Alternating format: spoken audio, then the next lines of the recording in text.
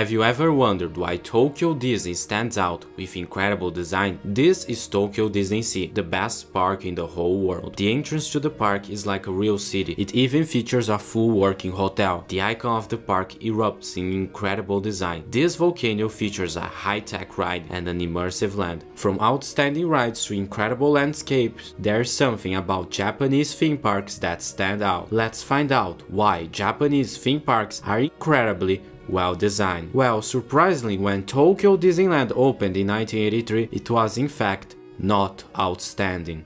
In fact, Tokyo Disneyland almost didn't exist. Our story begins when Oriental Land Company was born. Their goal?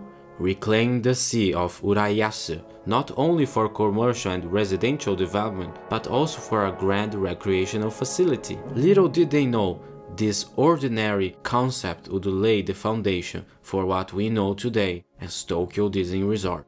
This process would, however, not be easy. It included tiresome hours of negotiation with the government and fishermen. With agreements in place, Oriental Land embarked on a monumental task of offshore reclamation in Urayasu. But an idea emerged. What if this land could be used for a Disneyland park?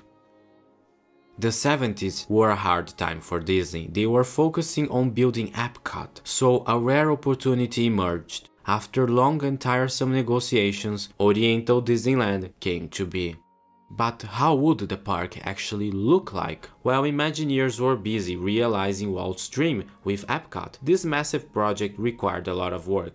So Oriental Disneyland, now Tokyo Disneyland, would basically just be a copy and paste of Disneyland and the Magic Kingdom, with some really questionable decisions. So let's explore Tokyo Disneyland. Let's start with the entrance. Imagineers were faced with a challenge. Because of the weather, they opted for a covered entrance. This was originally going to be themed to different countries and would feature more brutalist aesthetics. However, a more standard main street came to be World Bazaar. This allows for shoppers to seamlessly hop from shop to shop while staying safe from the weather. Additionally came a genius decision. The side streets connect to the other lands for better crowd control. Then the parade would also not flow through World Bazaar, again for better crowd control. But this comes at a price, both financially and aesthetically. The facades look less lively with this green theme standing out. It takes you out of the immersion for an instant. There's also a big positive that I don't see many people talking about. It allows for great landscaping. What do I mean by that? Well, this view of the castle is great. It is what Gordon Cullen calls here and beyond.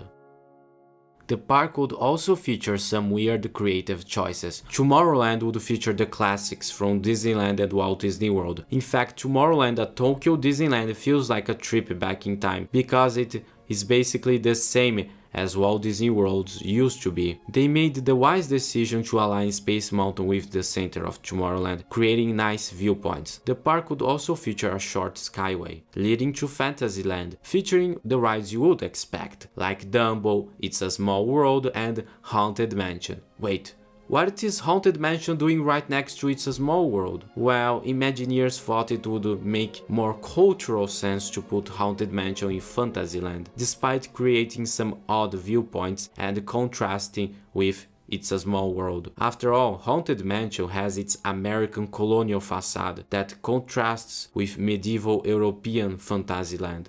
Frontierland would also not be called that, rather Westernland. But it was still very similar. Adventureland would also feature the classics from Disneyland and Walt Disney World. There would be a New Orleans Square, missing some buildings, Jungle Cruise, Swiss Family Treehouse and a Tiki Room. What would make Tokyo Disneyland different is the railroad. Because of Japanese laws, the railroad would only have one stop, and in fact it doesn't run a full loop. Instead, it travels through Adventureland and Westernland. This is Western River Railroad. More on it later. Meanwhile, many have pondered, would a Disney park outside the United States work? After all, this was the first park to be built outside the US, featuring the classic Disney characters. Were these ideas incompatible with other cultures? Tokyo Disneyland was a massive success. By 1984, it had welcomed more than 10 million guests. Disney creatives not only learned their designs could work outside the United States, but also their creations impressed Japanese guests, showing the potential the park had. This marked a slow but important shift. 1986 marked the opening of Big Thunder Mountain. By that time it was the best Big Thunder. In Walt Disney World and Disneyland, Big Thunder is located on the side. It's not an icon of the land when you first enter it. However, at Tokyo Disneyland, Big Thunder Mountain is right at the end of this pathway. But that's not all. Big Thunder features great interaction with the railroad. Look at how the Big Thunder layout communicates with said railroad. And it gets even better. Big Thunder at Tokyo Disneyland features many details that make the ride better. It is very impressive and a testament to good design. This began a trend that over time would become more noticeable. New clones from the US parks looked slightly better than their American counterparts. Let's take a look at Star Tours. It features this massive imposing hangar-style building with the walkways and elevated pathways. It creates kinetic energy and gives that sci-fi look. This new expansion in Tomorrowland also saw cooler environments like Pan Galactic Pizza, a great example of creativity and attention to detail. But one of the most impressive clones of a ride is Splash Mountain. First off is the interaction with the railway. It creates a pleasant aesthetic and one of the best views in the whole park. The train creates a captivating look. This composition works well because it features multiple levels, but one focal point, with the logs going down the hill. The land is also full of incredible details everywhere you go, making you feel as if you entered the world of these small creatures. Additionally, there's a great restaurant here, Grandma Sarah's Kitchen, with the same elements I described earlier. So why is Splash Mountain at Tokyo Disneyland such a creative success? Well, because of the attention to detail that went into it, the incredible layers woven into the design that creates great perspectives. By this time it became clear Tokyo Disneyland was a massive success that would last for generations, so it came time to develop a sequel, a second park. But what would it be? Well, maybe a studios park where you could experience the movies like at Walt Disney World. Well, this idea would evolve into Tokyo Disney Sea. Japan would have its own unique Disney park. Tokyo Disney Resort has an advantage. It's located right next to the sea, so why not take full advantage of that and develop a park about the history, the legends, the myths of how we conquered the seas. Mediterranean Harbor features impressive architecture from all over Italy, telling the story about merchants that set sail to the high seas. It also includes a full working hotel, Miracosta, taking inspiration from Disneyland Hotel in Paris. Miracosta is massive. It encompasses many parts of the land, allowing for different room views. The lobby is mega impressive, featuring artwork depicting the ports of call from the park. This hotel is great because it blends Renaissance Italian culture and Disney theming in a fun way. The incredible design of Tokyo Disney Sea was all possible thanks to the creative lead of creative executives like Steve Kirk and his incredible team. It was perfect timing with great people coming together. Mediterranean Harbor also features great views of Mount Prometheus, a volcano that houses Disney's best land, Mysterious Island, transporting guests into Nemo's hideout. Imagineers integrated special effects to the land with smoke and water effects, giving guests the illusion that the volcano is very much active, and the boats also pass through, giving some good kinetic energy. Tokyo Disney Sea also needs to reinvent the classics. It needs new original rides. Two of these came from Jules Verne ideas: Journey to the Center of the Earth, which reutilizes Test Track ride system to create a high-tech thrill ride, and 20,000 Leagues Under the Sea, which gives guests the illusion they are underwater, and also to Search for Treasure with a searchlight, meaning you need to ride this ride multiple times to catch everything. The park is also laid out in a loop, meaning that after you explored every land you have set sailed across the 7 seas. But the park also features clever shortcuts behind the volcano, solving one of the downsides of loop designs. The park features many ports of call. One of these is Arabian Coast, creating captivating compositions with imposing Middle Eastern architecture and small tight streets. This land has a fruitful program featuring carousel, theater and a major boat ride. The park's answer to It's a Small World. Originally, it tried to tell the story of Sindbad, but it was later reworked to make it more friendly to guests, introducing Chengdu, an instant theme park classic. And also Simba lost his beard.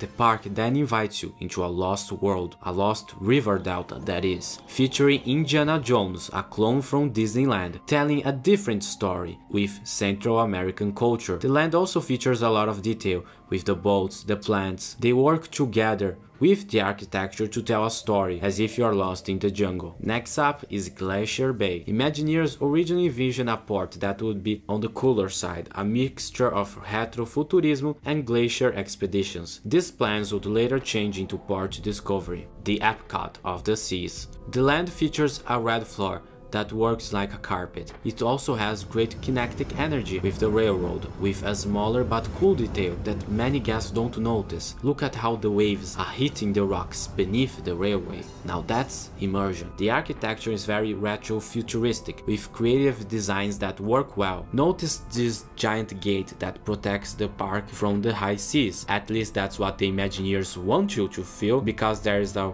road right next to it. The land also features a trackless ride, Aquatopia. Keep this one in mind for later. American Waterfront features many different themes, from the small New English village with the boats that sway with the waves to the classic lighthouse. This is where you see the other side to American Waterfront, the mega side, from a bustling city to a massive fake cruise liner. This cruise liner, the Columbia, features a restaurant, for instance, but its purpose is more for aesthetics and storytelling. This land features New York. The Columbia allows guests to feel immersed onto that environment. Of course, New York has a massive cruise liner, so the park needs one. In theme parks, sometimes things don't need to have a massive, extensive program. They just need to tell a story. New York is a city of skyscrapers, so Tokyo Disney Sea also needs one.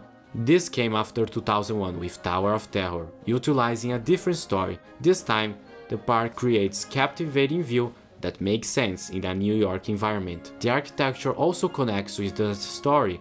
It features faux bricks, something used back in the day to protect the steel structure from fires, but also utilizes exotic elements from around the world, connecting to the story of that attraction. Another later addition is Toyville Trolley Park, bringing guests to the good old days of cable car parks. The Toy Story theme is not overt in its aesthetics. That is, it's not in your face. American Waterfront takes full advantage of the elevated railway. This is one of the most immersive parts of the park.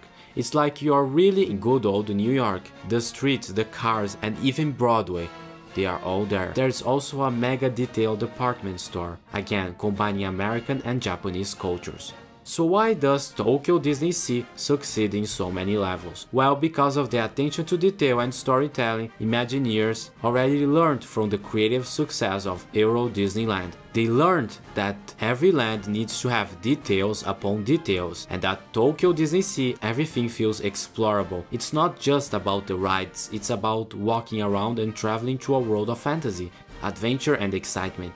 This makes sense once you realize Tokyo Disney Sea was more focused towards adults. This is the park you go for a date. For that, this incredible composition needs to be more apparent. The restaurants need to have great views. Every land needs great landscaping. It's not just about the use of each facility, it's about what it adds to the overall story of the park. Water follows you throughout, and so does the story. Tokyo Disney Sea is one of those parks. The more you learn about it, the more you enjoy it. It's like Tim Kirk said, the levels of detail and story we were able to build in are truly astonishing.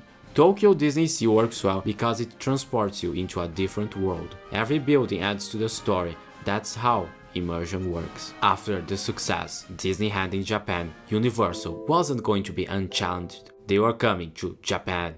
Unlike the previous park, there would not be an active movie studios. This would be a full-on park, but how could Universal adapt to cater towards the Japanese audience? This would all be possible thanks to the incredible creative leadership of David Burkhart, John Bardwell, and Sharon Spencer. Most of their creative decisions can still be seen to this day. First off, you'll notice how the entrance is covered, just like Tokyo Disneyland. But it also looks great at night. The creative team did a great job creating new facades for these buildings, because here in Japan there are more Hollywood facades, creating a Main Street-like atmosphere, which is missing from the Florida version. Take a look at the attention to detail. Notice the various architectural styles: Art Nouveau, Spanish Revival, and even Art Deco. Just this theater on itself looks impressive. Additionally, at USJ, the studio facades look much more impressive. They have an Art Moderne aesthetic that goes well with the rest of the theme of the park. It solved the problem from previous Studios Park, where the sound stages were very much function-based. Now, the form of the building adds to the theme of the park. Look at the restaurant here. It's not just about the food, it's about Universal's legacy as a company. New York and San Francisco would be basically the same. Sure, the rides are different, but the design was basically the same, with some differences in color. Jurassic Park features different color schemes, much more emphasizing the jungle. When Flying Dinosaur opened, this land became filled with safety nets, unfortunately ruining many landscapes. But it's a good roller coaster, so...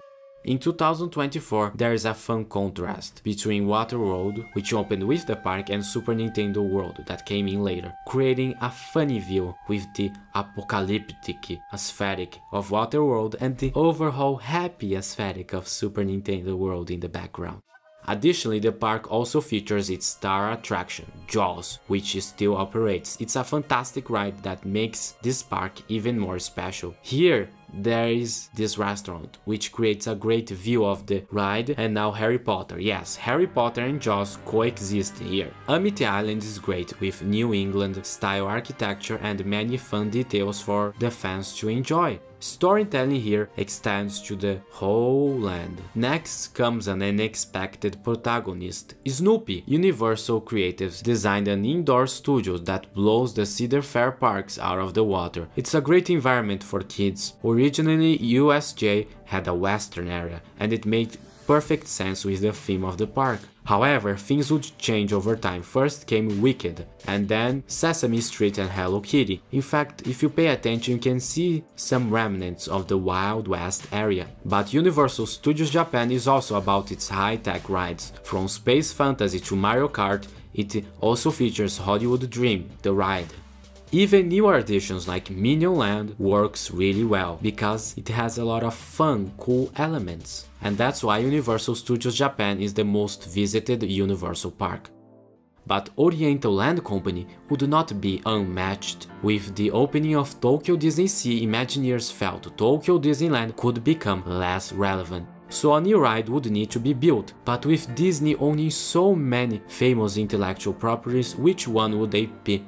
Winnie the Pooh. Eddie Soto recalled how challenging it was to work with such an IP. After all, Winnie the Pooh is a story that can feel a bit boring to some. So why not adapt Aquatopia into a high-tech dark ride? Honey Hunt was born. With the trackless ride technology, they were able to create different experiences for each car. But this innovation didn't stop here. Next up came Monsters Inc. Ride and Seek. It would unfortunately see the closure of Meet the World, which was an original show from the park, but it was replaced with a great experience where guests interact with the flashlight in an incredible environment. Next up would come a renovation of existing lands, maybe a new fantasy land.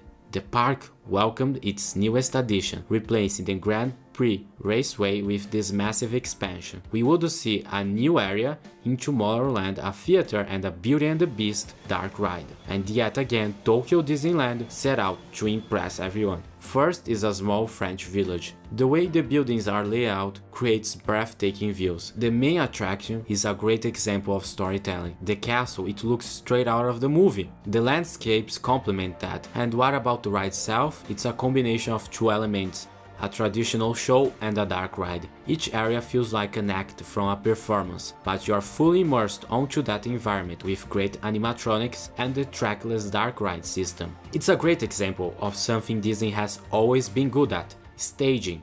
The land also includes a theater. It features full mountains to hide technical elements from the building. Tokyo Disney is known for its great shows, so this place is definitely well utilized. Additionally, this expansion would see some upgrades to Tomorrowland, like Happy Ride with Baymax.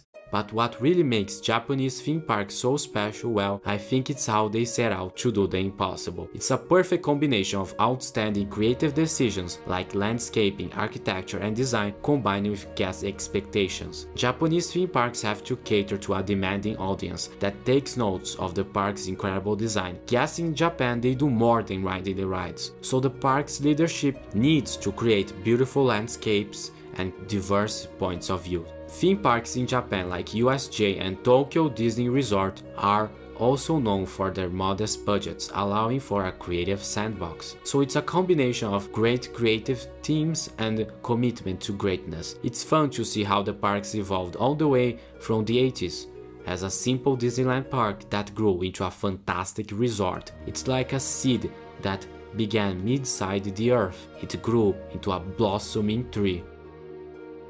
But what's next? Well, Tokyo Disney is again topping what they have done before with a new expansion coming to Tokyo Disney Sea, Fantasy Springs, coming this year. This land will feature immersive experiences from different Disney adventures, Tangled, Peter Pan and Frozen. This land is also going to feature a new hotel at Tokyo Disney Sea, featuring park view rooms. Tokyo Disney Resort does it again. Tokyo Disneyland is also redoing their Space Mountain, replacing the current one. This is part of a plan to revamp Tomorrowland. But now we have a different challenge. As theme parks evolve, they welcome new rides and say goodbye to old ones. But now Universal Studios Japan and Tokyo Disney Resort face a challenge.